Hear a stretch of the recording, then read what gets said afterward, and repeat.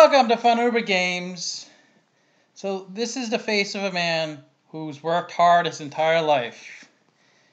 And then he hits $1 million. So good for him. In Raleigh, North Carolina, Allen said he hit $1 million and this will make retirement a lot easier. I'm sure it will. He served 13 years in the Army. And he's done everything, he said, from infantry to special forces to paratrooper. And his wife thought it was a prank when he first called her, because he does play pranks. And it's $1 million over 20 years. So that's $50,000 a year, or the lump sum of $600,000. Of course, they present value the money to today's dollars. So he took the lump sum of $600,000. So he'll end up with $417,000 after taxes. It's still good. I mean, they do take a big hit with...